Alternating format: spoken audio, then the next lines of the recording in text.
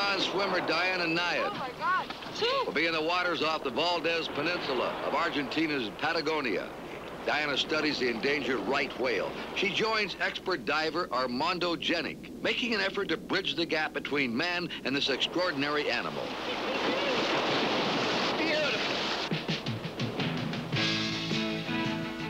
In Rwanda, Africa, Earl Holliman and Diane Fossey encounter the silverback gorilla. In South Africa, transatlantic balloonist Ben Abruzzo and Cheryl Teagues join the effort to help elephants find a safe home. And in Colorado, Bridal Veil Falls inspires a spectacular ice climb by the country's leading climbers. A daring expedition to a remote section of Antarctica leads Beverly Johnson and team members into the unknown. In Nepal, American kayakers pioneer the dangerous white water of the Arun River. And high above in the Himalayas, a team of women climbers attempts to reach the summit of Annapurna. The fact that they took with them a working radio and that we haven't seems to indicate they may have fallen on the way to 5. The story of their ingenuity, skill, and courage is one of triumph and painful tragedy. We'll also be tarpon fishing with Paul Michael Glazer. I'll be grouse hunting with Steve and Cindy Garvey. Roy Clark, Dub Taylor, and Dan Haggerty join me quail hunting in Oklahoma. And we'll be bass fishing with Foster Brooks. Arnaud de Rosnay windsurfs the Bering Straits and teaches Kathy Lee Crosby. While Larry Newman teaches hang gliding to pole vaulter Bob Segrett. In Alaska, men and dogs raced 1,000 miles from Anchorage to Nome. In Maine, Ethel Kennedy and a group of New York City youngsters ride some unforgettable rapids. Cliff Robertson follows the Red Baron speed record attempt and its later tragic crash. And today... Gentlemen and ladies, this is an egg shoot.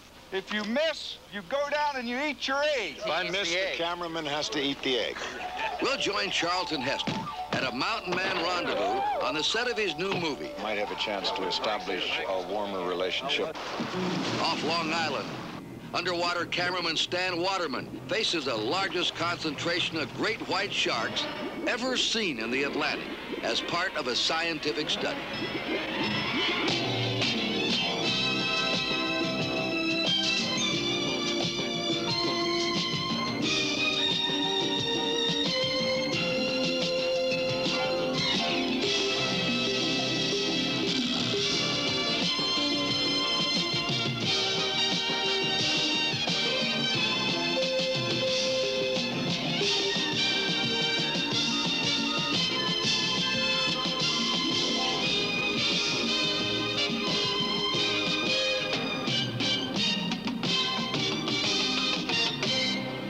American Sportsman. Brought to you by the Miller Brewing Company, brewers of Miller High Life. If you've got the time, we've got the beer.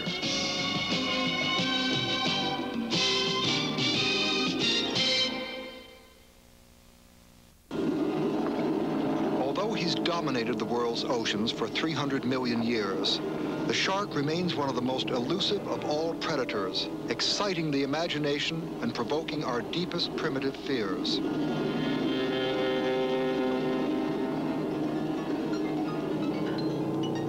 No species of shark is less understood and more feared than the great white.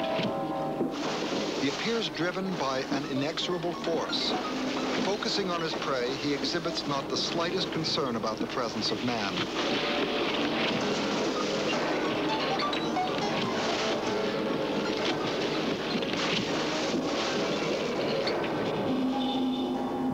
Soon after publication of the best-selling novel, Jaws, The American Sportsman was in Australia with author Peter Benchley, who finally confronted the main character of his book firsthand.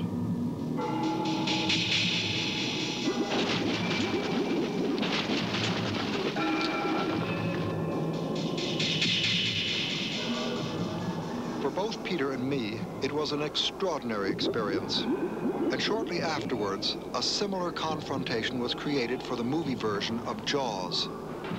Actor Roy Scheider, and in the cage, Richard Dreyfuss.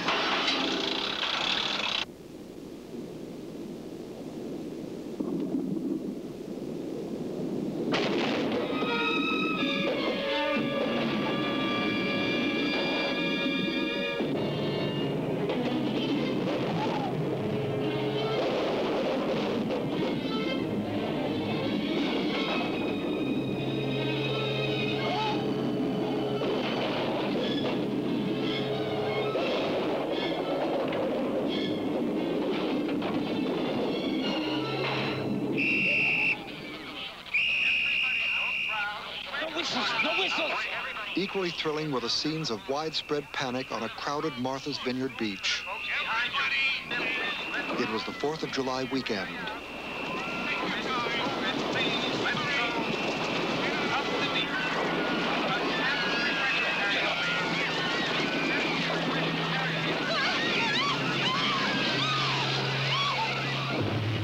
And now in real life, on another summer afternoon, the shark returns to the Atlantic coast. Off Moriches, Long Island, an unprecedented number of sharks had been attracted to the corpse of a fin whale, which had died of unknown causes. At least 6 great whites have been feeding on the whale's carcass. Local fishermen have converged at the scene, where they wait with an arsenal of deadly harpoons for the catch of a lifetime. A blue shark makes an appearance. Then a tiger shark, an uncommon sight in these waters. Disregarding the heavy traffic, he feeds off blubber that bears the markings of earlier sets of jaws. Soon one of the great whites is drawn close enough. After glutting himself on the carcass, he takes his leave, gliding directly below those who seek him, heading again for the open sea.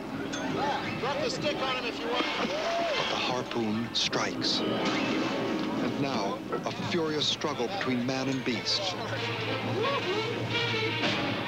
As in the screen version of Jaws, the movement of a flotation ball charts the course of the wounded shark. But the harpoon pulls away. He is free. Now a second white shark. And again, the harpoon takes hold. It's up to the captain and crew of the fishing boat, the Rogue, to follow.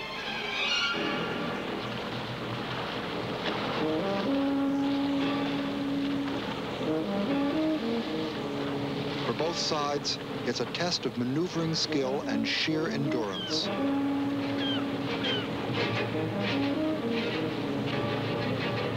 The battle is joined through the long night. Not until early morning do the fishermen prevail.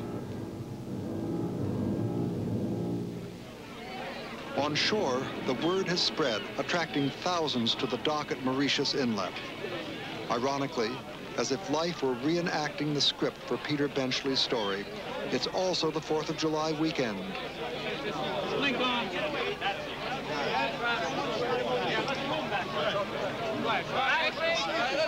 Hey, Paul. The great white shark is nearly 14 feet long, weighing close to a ton. I spoke with the captain of the Rogue. This thing? Yeah, I'm Stan Waterman. I shot blue water white dead. God, that's a beautiful animal. He's still alive, you can see. Yes, I can see that with the nerve reactions. 14 and a half hours. Holy smokes. I think we just about killed him in the water. Yeah. Let's go. Come on, guys. Back up, back up. The crowd is fascinated, horrified, titillated. The monster they fear is dead, and in death, distorted and horrible to see. The children years hence will tell their children. How about you, honey? How do you feel about the swimming thing? Does it bother you at all, or? No. Yeah, liar. Not really. No, liar. She's scared still. The presence of more sharks provides an opportunity for a unique scientific adventure. Is Gillette foamy? The Meditation is a sport fishing boat. For the special purpose of this scientific expedition, it is being fitted with a sophisticated sonar tracking device in its keel. From the Woods Hole Oceanographic Institution, scientist Frank Carey will lead a pioneering experiment to monitor the metabolism of the great white shark in its natural environment. The device being placed on the keel will receive signals from a set of transmitters, which the scientists hope to attach to a shark. At the same time, a special cage for my underwater photography nears completion. Aboard another boat, the Sea Doll, as we leave Montauk at dawn, it's impossible for me not to recall another scene from Jaws. What do you got here? Portable shower or monkey cage? Anti-shark cage. Anti-shark cage. You go inside the cage. Cage goes in the water. You go in the water. Shark's in the water. Our shark. Farewell and adieu to you fair Spanish ladies. Farewell and adieu, you ladies of Spain. While my own cage is lowered, Robert Shaw's sarcastic lyrics mock my present situation. The risk is counterbalanced by the opportunity at hand. In the past, we've traveled halfway around the world to find the great white shark. This will be the first try by anyone in my own front yard, the Atlantic Ocean. It was remarkable to come across the dead whale. As long as the carcass continues to float and produce a slick, the odds favor us. Because when it's time to come up, if we have some action here and a real wild animal around, I'd like you to have a good heavy line you're able to pull that cage up fairly close with so I can get over the transom, okay? Yeah. All right.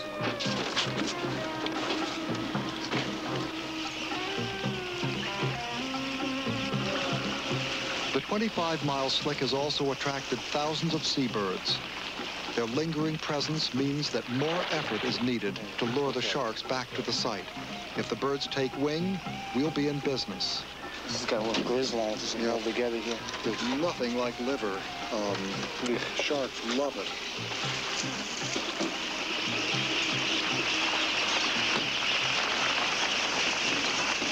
Coming right underneath the boat. Okay, there he is. He's going underneath the boat, swinging toward the stern quarter, the other quarter. He is. Let's watch that bait over here. Watch that bait car.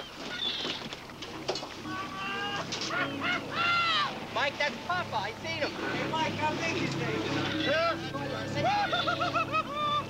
He's going toward the whale. Suddenly, there's no more time to plan or think. It's time to get inside the cage with the camera as quickly as possible.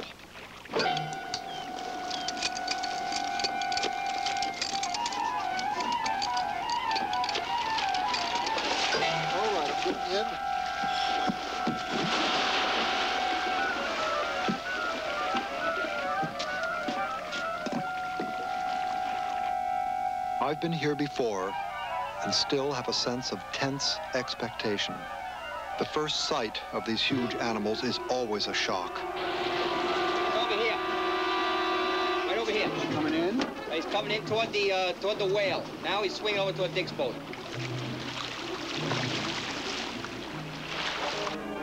Visibility is very short. Advance warning is minimal. In the murkiness of the water, the shark is invisible. Camera coming up front. I saw him for a bit, then I lost him. It looked like he went down. His first appearance is a ghostly apparition. Then his features are clear.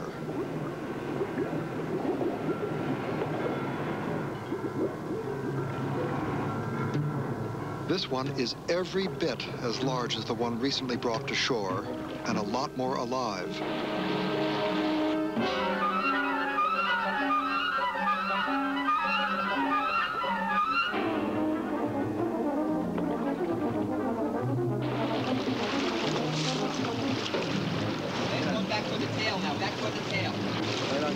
There he is. He's taking the fight hard. Look at him. He's rolling over to take a bite, I think, underneath. He feeds on the underbelly of the dead whale.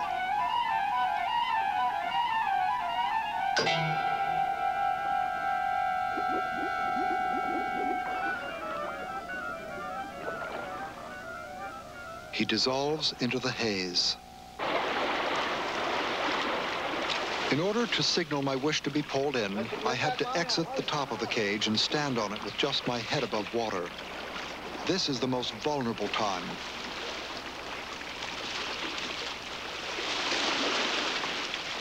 As I kept my face underwater to watch for the return of Mr. Big, I missed the shouts of the crew.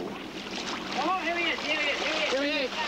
He's back. In an instant, he's almost upon the cage, and I barely recovered its protection in time.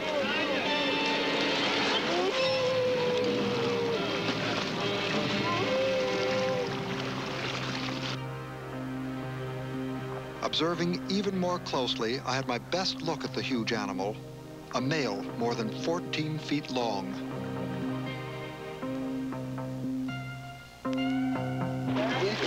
Dad. Whoa! Out of control. Come on, under the boat. Come on. He's gonna take a bite out of the boat. Come on up, Vic. Come on up, Vic. He's going for the boat. Having given us his personal greeting, he glides grandly past the cage as if smiling, and leaves me to gamble on a second try for the surface.